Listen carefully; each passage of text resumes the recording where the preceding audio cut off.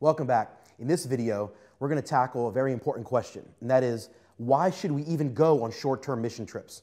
Now, I know to some of you watching this, that may seem very obvious, because to some people, they've been on trips, they've answered this question. But I bet there's some of you watching this that maybe you're not really sure. The reality is there's lots of reasons to go on short-term mission trips. Some of those reasons are not so good. Some of them are absolutely fantastic. Some are not as gospel-centric as we would hope. Others certainly are. So we want to really answer the question, why should we even go on short-term mission trips? There are literally hundreds of thousands of people all around the globe every single year going on short-term trips. If you go on a short-term mission trip with the wrong motivation, there's a potential that it could hurt your team or the mission that you're setting out to go on. The reality is we want to go on a trip and have the right mindset. Again, not having the right mindset could be potentially detrimental to your team in one way or another. Some people say they want to go on a short-term mission trip just because they want to have fun or they want to make memories, have a great experience. Now, I'm not against fun.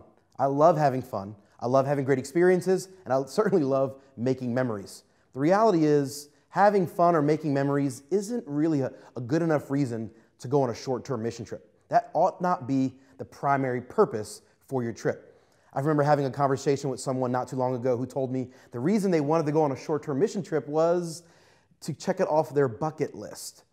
Now, I understand we all have bucket lists. We all have reasons we want to do things. But again, that's not a good enough reason to go on a short-term mission trip.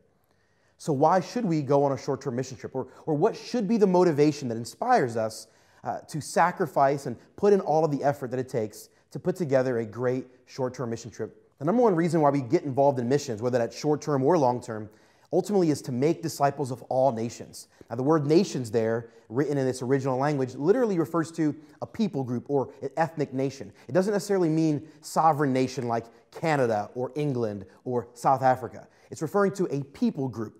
In essence, Jesus is telling us, go to every single race, every ethnic group, every people group on planet Earth and make disciples. That's ultimately the reason why we do missions. If we do long-term missions, we're doing that hopefully in a way that is a long-term success and impact on the ground. And those of us who participate in short-term mission trips are going to serve those that live there to expand the ministry that they are doing. Ultimately, that's the greatest reason why we do short-term trips. Sometimes there are missionaries on the ground or local ministers that need help in some way or another. They are engaged in great ministry, and we go there to help expand their influence. You are not going on a short-term mission trip to do what you want to do. You're not the savior. You are not the hero.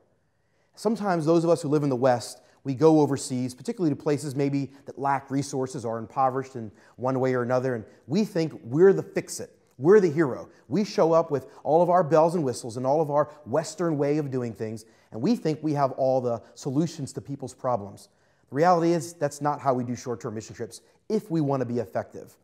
There are certainly things overseas that sometimes are difficult to accomplish. Sometimes there are missionaries or local workers on the ground that maybe don't have the ability or the wherewithal or the resources to accomplish a particular task. So we can come in and we can help with that. But we have to remember that we are not the main characters of the story. We're a background character. We play a background role. And we go overseas to serve those that are living there and working there, to help expand their influence, to expand their ministry.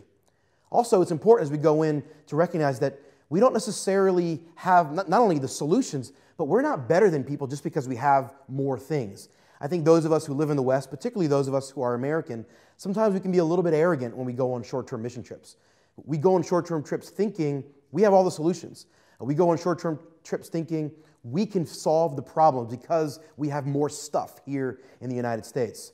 And quite frankly, it's a really arrogant way to head into a short-term mission trip.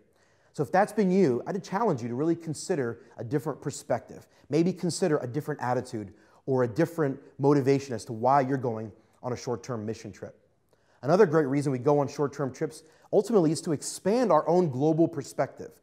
I always challenge people to think of themselves not as citizens of a local country or a local region, but to think of themselves as global citizens. We are citizens not of a nation, but of planet Earth. Therefore, it's important that we view ourselves as a part of the human race collectively, as a whole. As we head into other countries or other cultures, and we view ourselves as global citizens or citizens of the entire world, of the human race, not just citizens of a particular nation or a particular ethnic group, it'll motivate us to learn from other people. So frequently when we go into another culture, if we think we know the answers and we have it all together, it will probably be something that's an obstacle or will impede our abilities to learn from them. But if we see ourselves as equals with other people around the globe, if we see ourselves as global citizens, then we are more likely to walk into that culture and to learn from those people. And the reality is this: the United States does have a lot of resources. Those of us who live in the West, we have been blessed in a lot of ways. But I've been all over the world, and I've learned a lot from people that seemingly have a lot less than me. In fact, in certain areas of life, I've realized that there are people all around the world that probably know a lot more than we do in a lot of areas. And I want to challenge you to have the right attitude as you head into your short-term mission trip.